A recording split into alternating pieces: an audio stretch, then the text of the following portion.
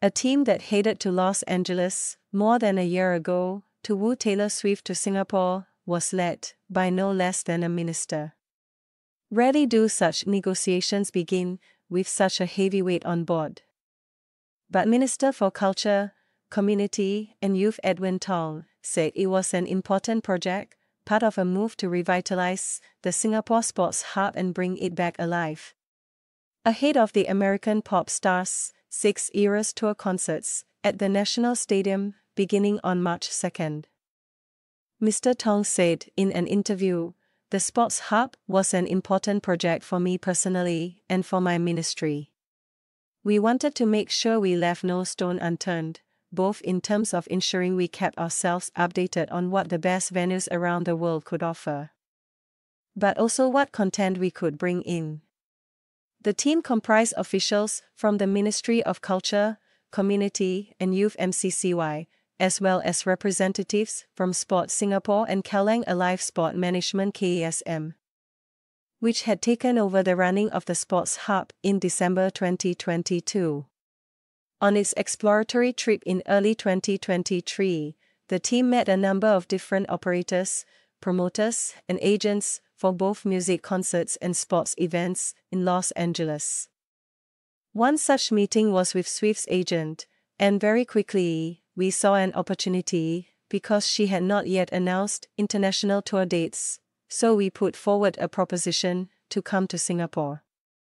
And figured out what can we do to make it work for you, dates and venue-wise and so on, Mr. Tong disclosed in the interview on March 1st. Things fell into place quickly. I came back from that trip, gave the team some instructions on how we wanted to manage this, and the team took it on, and here we are. We signed an agreement with them around May 2023, and by June we made the announcement," he said. More than 300,000 tickets have been sold for the 6 shows, which will draw fans from all around Southeast Asia, with Singapore being Swift's only stop in the region. The Straits Times reported economists estimating that it could boost Singapore's economy by up to $500 million in tourism receipts. But it has also sparked unhappiness among some lawmakers in neighboring countries, with word going about that Singapore had struck an exclusivity deal with the mega pop star not to perform anywhere else in Southeast Asia. On February 20th, the Singapore Tourism Board and MCCY confirmed that a grant had been provided to help bring the tour here, but stopped short of disclosing the amount. Mr. Tong, who said he would be hosting guests from abroad at her concert, did not want to be drawn into the specific accusations that have been made about Singapore's deal. He noted, "People talk about grants and exclusivity, but the reality is each of those concert promoters is very savvy. They know where they want to play, how many nights they want to play for, and they make their own calculations. What we can offer them is a first-class team on the ground, a top-tier venue, and a space in which they will be able to operate free from interruption and a good environment overall," he said, adding that how much Singapore paid to be the only regional stop is nowhere as high as what's being speculated online. In another coup, the National Stadium joins the SoFi Stadium in Inglewood, California, as the venue with the most number of shows on the tour so far.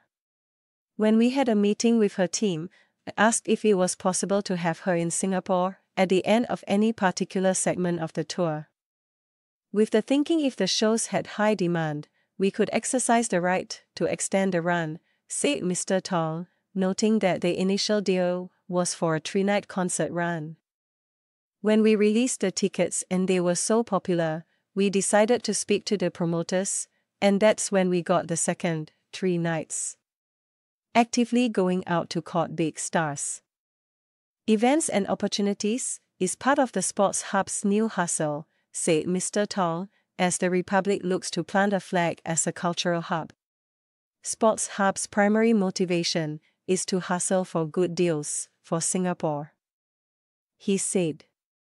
We look at the market and see what Singaporeans want, but beyond that we also want to see the impact it can make. We want to turn Singapore into a space where people can enjoy a cultural hub, whether it's in arts, or culture, or sports. The exploratory trip was also part of a larger strategy to put the sports hub on the map with mega arenas in the United States.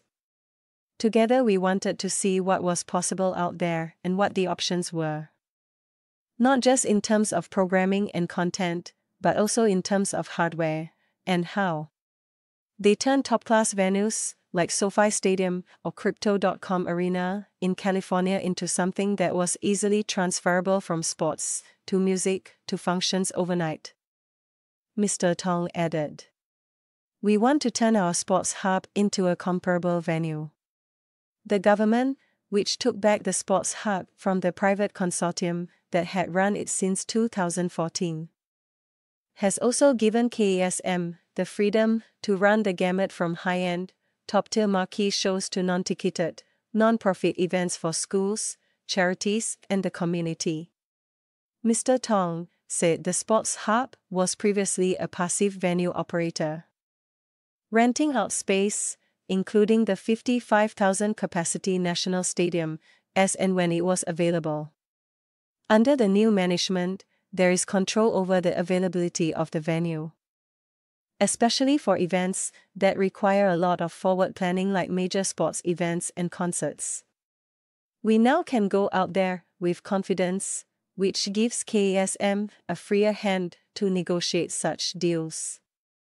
We are effectively working with the promoter on almost every aspect, whether it's ticketing, advertisements, or promotional material, to make the experience seamless and also enjoyable. He added.